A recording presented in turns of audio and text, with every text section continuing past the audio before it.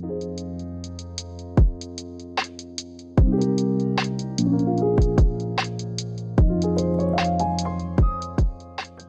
everybody, welcome back to the Pressing Matters. I'm Scott. Thank you for tuning in today and thank you for your support. Today I'm going to talk about my first splatter vinyl record. And I purposely avoid these because I have always heard that they don't sound good. The sound quality of the vinyl formulation is always compromised. And I wanted to try this one because I really wanted this album. And this is the soundtrack to the Omen, and it was just re-released by Versus Christus in a splatter vinyl format. This motion picture soundtrack is composed by Jerry Goldsmith, and he actually won a Grammy for Best Song for the title track from it, which is Ave Satani. And the way this music is constructed is, it is very similar to choral works like Carmina Burana. It's all in Latin, and it's chanting, and it's kind of, he takes it and makes it a little bit more sinister. If you bother to research this album and the lyrics, you can get the translation, and it's quite startling and blood-curdling. And blood-curdling is a good description for the music on this. It's intense. It's intense choral parts with the National Philharmonic Orchestra as well. Very sinister sounding strings and ominous sound, along with this chanting. The way the soundtrack is constructed is there will be a big choral piece and then a brief interlude that's more strings and piano, and then another big choral piece, and so on. I think there's 3 major choral pieces. And this record has a reputation for good sound, this recording, and I always wanted to get a copy. The original pressing is on a small label called Tattoo, I believe, Tattoo, and I never found a pressing of original pressing of it.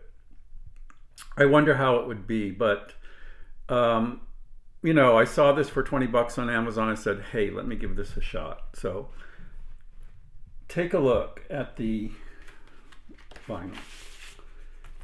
It has a really cool 666 label, and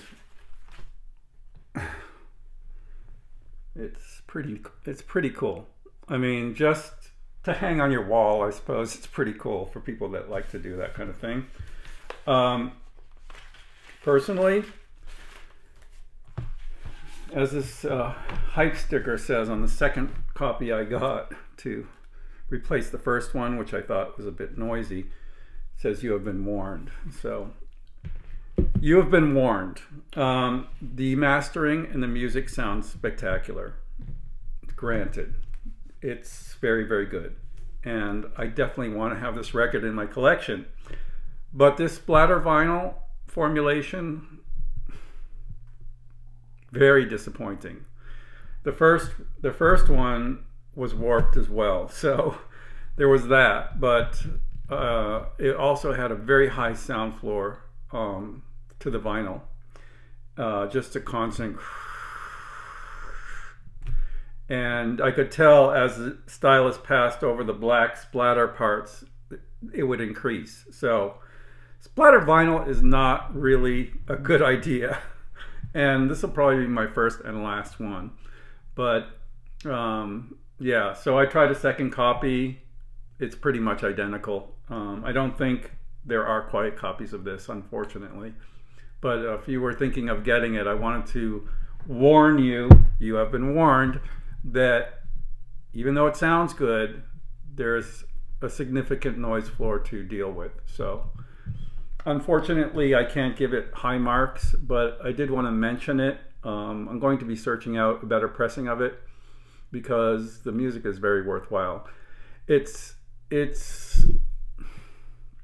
extremely creative, extremely creative in its intensity, and that Latin chanting is just, it's spine tingling. It's very, very good, and I can understand why he got a Grammy Award for it. But unfortunately, this pressing is not an audiophile pressing by any stretch of the imagination.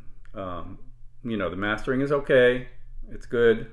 The sound, I imagine, is fantastic, but it just, the pressing lets it down. It doesn't do it justice, and that's a shame. So get it only to show off to your friends, or to put on your wall, or if you can deal with the sound floor, you know, you can play it and still enjoy it. But unfortunately, my first foray into color splattered vinyl was not a success. So be that as it may, I'm Scott for The Pressing Matters. Have a great day.